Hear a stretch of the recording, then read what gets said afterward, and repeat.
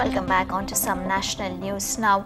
Well, the Adarsh building scam seems to be getting murkier by the minute, and the former chief minister not just gave clearances to this building there, but they also got benefits from this as well.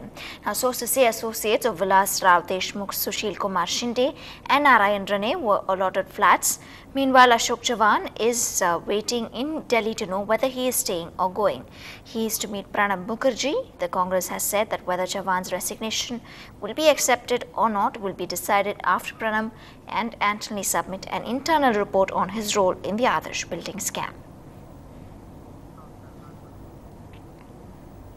Now, as Kashmir gets back to normal after months of violence, Home Minister P. Chidambaram is on a visit to the state to review the security situation. He also met Chief Minister Umar Abdullah this evening. Chidambaram visited the North Kashmir town of Baramulla, where he met some senior BSF officers. Earlier, the Home Minister visited Leh and Kargil. Chidambaram's visit to the state comes day after Jammu and Kashmir interlocutors concluded their first visit to the valley.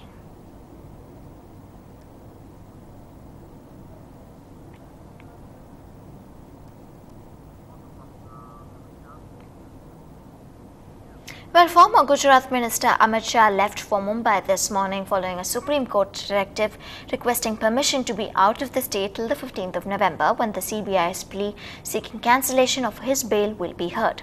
The former Minister of State for Home and accused in the Sohrabuddin encounter case was granted bail by the Gujarat High Court on Friday. The CBI had yesterday appealed in the Supreme Court seeking cancellation of his bail, but the Apex Court refused to alter the High Court's order.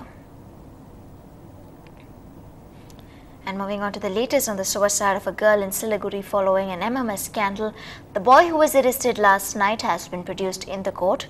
The girl who had taken this extreme step had gone to the police and threatened to commit suicide if the man was not arrested.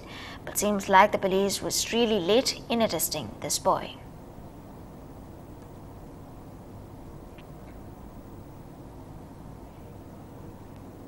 Well, Salman Butt and Mohammad Amir's appeal against the ICC suspension for their alleged involvement in the sports fixing has been rejected, which means they cannot come back to the Pakistan cricket team. Mohammad Amir, Salman Butt and Mohammad Asif were provisionally suspended for sport fixing in the Lord's Test earlier this month. Mohammad Asif, though, had withdrawn his appeal against the suspension recently, but Salman and Mohammad Amir cannot appeal against their suspension once again.